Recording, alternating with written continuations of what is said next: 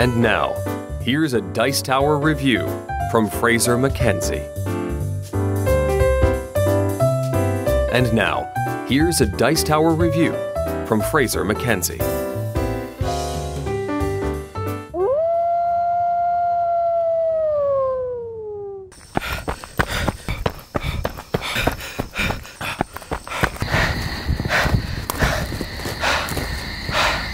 You know, there's not that many horror games. No, really, I mean, if you exclude everything with zombies, there's just not a lot out there. And if you're interested in American Gothic horror, you know, Sleepy Hollow, Edgar Allan Poe, that kind of thing, there's really not a lot of choice.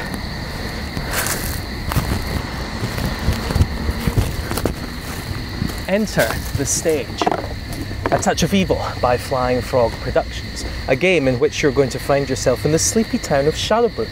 Alas, not all is as it seems, for the townsfolk have been terrorised by some fiend or other, and it's going to be up to you, with or against your friends, to investigate this matter and put an end to it.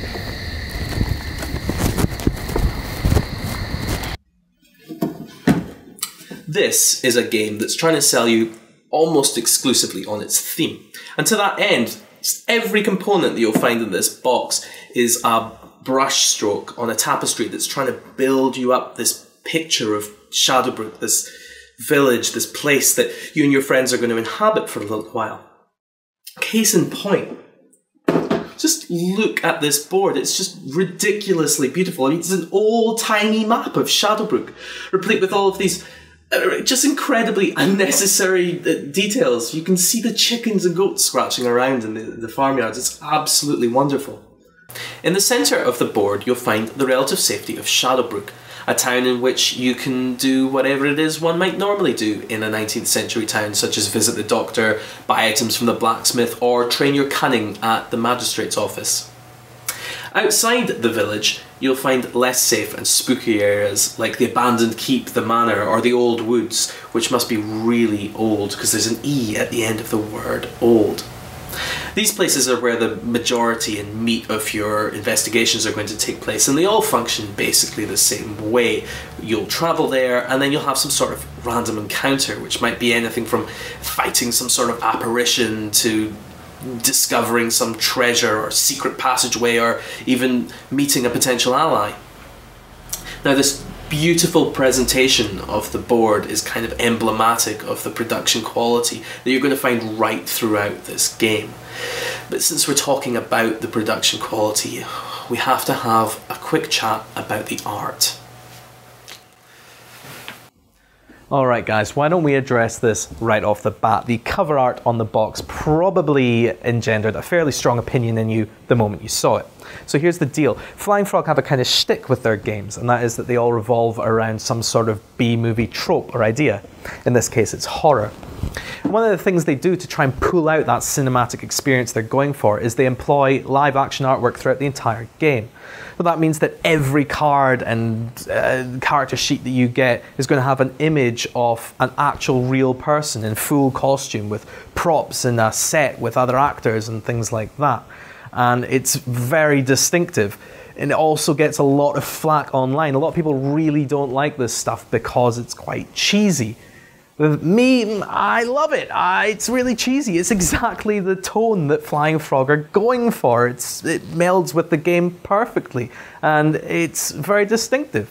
It's also very novel, and that's something that I really appreciate. It's lovely to see a production company trying to go in a different direction with this kind of thing. You can see a card and say that's Flying Frog straight off the bat. It's great. It also allows them to do some very interesting stuff. You know, you can have characters have cameo roles and actors come from other games. You can have weird things like you can see a prop in a card and your miniature can be holding it. It's some really, really nice, interesting stuff that can happen here. But hey, if there's one thing that's subjective in gaming, it's this stuff. It's the artwork. And there it is. You will either love it or you'll hate it. Here's the thing. I bet you're not indifferent to it. See, from my experience and from talking to a lot of people online, people tend not to go down the middle with this. They really enjoy it, or it's a big off-putting thing for them. It's worth thinking about because it's so heavily integrated into the game, all the way through it. The trouble is, the art is not the only divisive thing about this game. Okay, here we are in the middle of a game. We're having fun. Look at all these bits, dice and cards and stuff everywhere. I am a strong, independent woman who acts and dresses as she pleases regardless of societal pressure or indeed physical necessity. And you are a playwright. A simple task for someone of my talents. And look, you've already picked up some items and you've got some investigation, some clues. This is the stuff that you use to buy more items and services and eventually track down that evil headless horseman who, just last night, was seen making a deadly ride towards town and has murdered someone on the road. Look. But he's left some clues at the crime scene. So what do you want to do? Do you want to go investigate that crime scene? Maybe pick up some more of this investigation? Or maybe explore one of these dangerous areas outside of town? Well, here's what you're going to do. You're going to pick up a die. You're going to roll it. Count the number of pips. You've got 1. And that's how far you can move. This is a mechanism we call roll and move. Seriously. This is a roll and move game. Now, obviously, it's not so bad that you need to land precisely on a particular spot to end your turn there, but it does mean that every turn, your choices are arbitrarily limited by a system that you have very limited control over. And it just boggles my mind.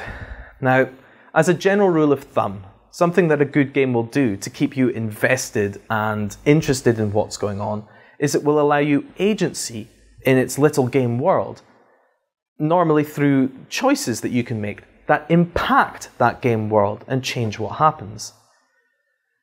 Now, the number, type and quality of those choices tend to be the bedrock on which a good game stands, and they go a long way to shaping and moulding the overall experience that you've got. Change the choice variables and you change the type of game that you're playing. And one of the reasons that modern design left the roll and move mechanic behind decades ago is that it allows fate to reach her hand into the game and tear out all of that agency that the rest of the game has been designed to provide you with.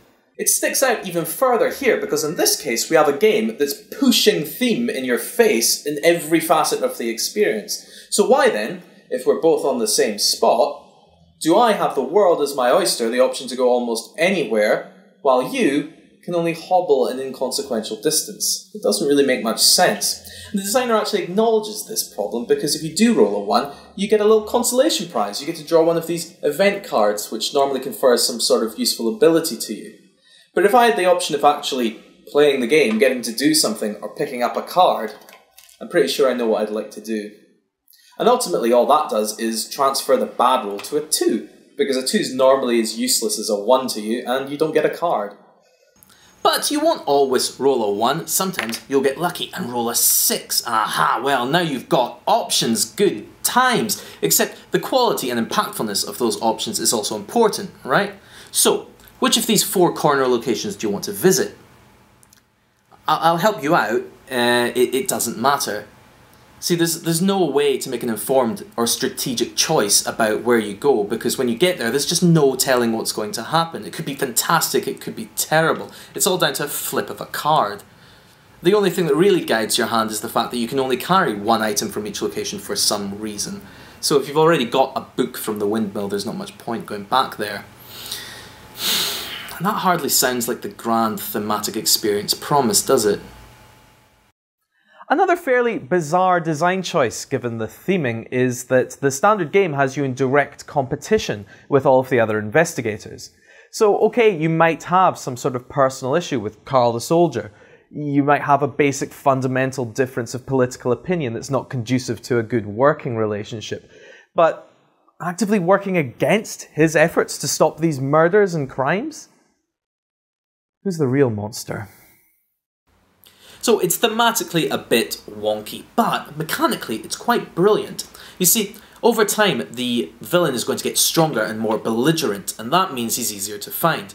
Basically, he reduces the cost of these layer cards to buy, which once purchased means you can go to the secret location given on the card, pay some more investigation, and initiate a final showdown against the villain. So you just wait, right? I mean, you just wait until these get cheap and use your resources that you're saving to beef up your character and buy new items. Well, that's all well and good, except if old Carl already has one of these layer cards, well, he could be a turn away from winning. Of course, if he doesn't have so many weapons, he's not so strong as you, maybe he'll fail in his attempt to take down the villain and just weaken him up for you to take a crack at him.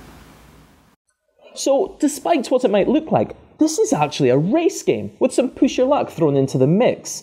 The exciting elements come from that constant weighing of whether you should go for the villain now before someone beats you to the punch, or wait, biding your time, healing and building your character up and investigating the village elders. Ah yes, the village elders. See, when you eventually start your showdown, you can round up a hunting party from the village to help you. Up to 2 of the town's upstanding leaders can come and lend their aid, and that can be tremendously beneficial because they all have some sort of unique and useful power, like healing, nullifying some of the villain's powers, providing greater combat abilities, that kind of thing. The trouble is, like most leaders, they each have a secret or two.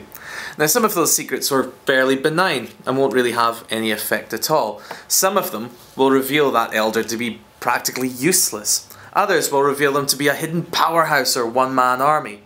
And occasionally, it will reveal them to be evil or in league with the villain or even the villain himself. Now, taking one of these guys along with you on a hunt would be absolutely disastrous, as they will be revealed as a twisted version of themselves, lending their strength and powers to the opposing side. It really is a neat mechanic, particularly when you realise that when you start a hunt, any other player can accuse one of the elders of their evil deeds, and if they're right, that elder will reveal themselves and join the other side. So it's obviously extremely beneficial to know the secrets of all of the village elders, but learning a secret takes time and investigation, and those are things you just don't have in this game. You don't have enough of it to find all of the secrets, so you'll just have to be selective. But to be in with a chance of beating the villain, you're going to want to enlist the aid of at least 1, maybe 2 of them, so you need to know that you can trust them at least, right?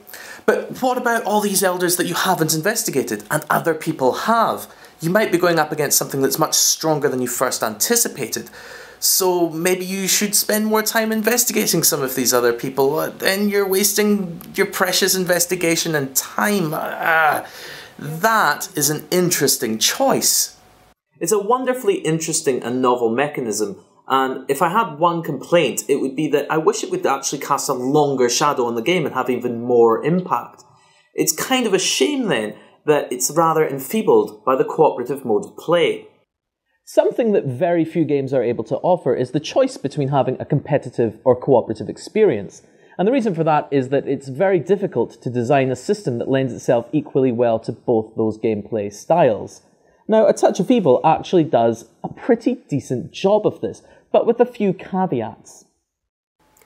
The game remains mostly unchanged. There's a few extra rules for trading items and cards that previously offered you a choice between hindering an opponent or gaining a benefit now just render you a benefit.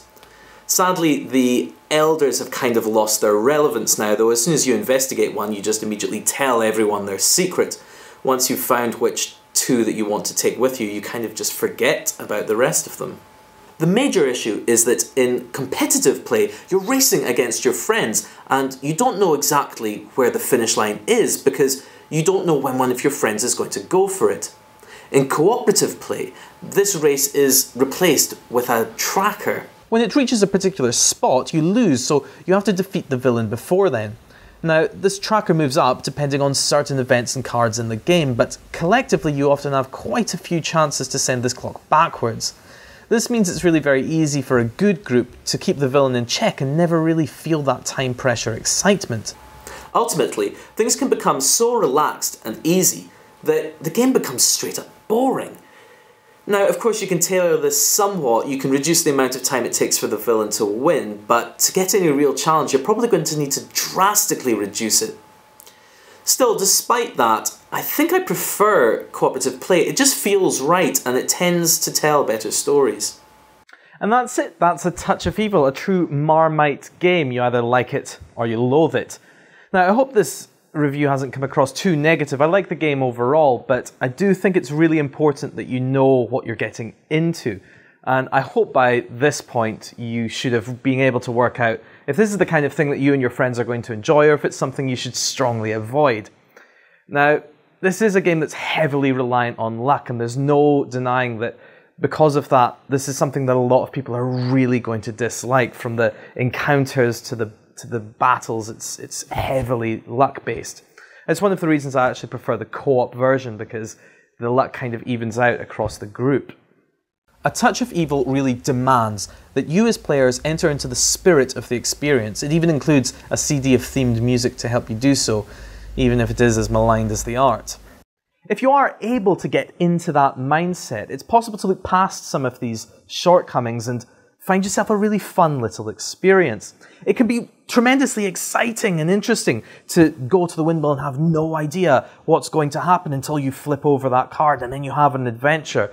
It is a bit silly wielding 3 guns and a slingshot all at once all together, but then it's fun to roll 20 dice simultaneously.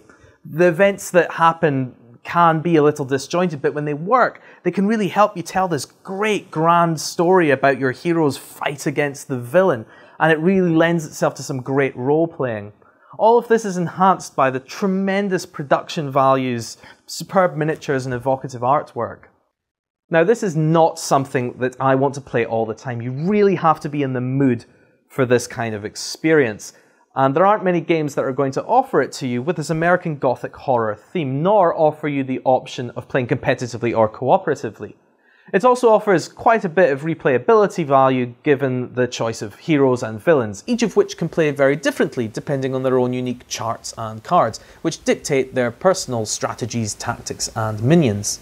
Now, if you are interested or you already own it, you might like to know that as with all of Flying Frog's games, it's heavily supported, with a number of big box expansions and a number of small box expansions available, all of which add plenty of new content like new heroes and villains and locations. So, should you buy it? Well, it's an odd one. I can't give it my wholehearted recommendation, there's just too many divisive elements, but it is going to stay in my collection at least for now. I mean, it's always going to get at least one play per year. How long is it till Halloween? Thanks so much for watching the Dice Tower videos. Find more great videos and reviews, as well as our top-rated audio podcast at Dicetower.com. You can also find other great shows at Dicetowernetwork.com. I'm Eric Summerer, and you've been watching The Dice Tower. The Dice Tower is sponsored by Cool Stuff Inc., where you can find great games for great prices. Cool stuff in stock. Check them out at CoolStuffInc.com.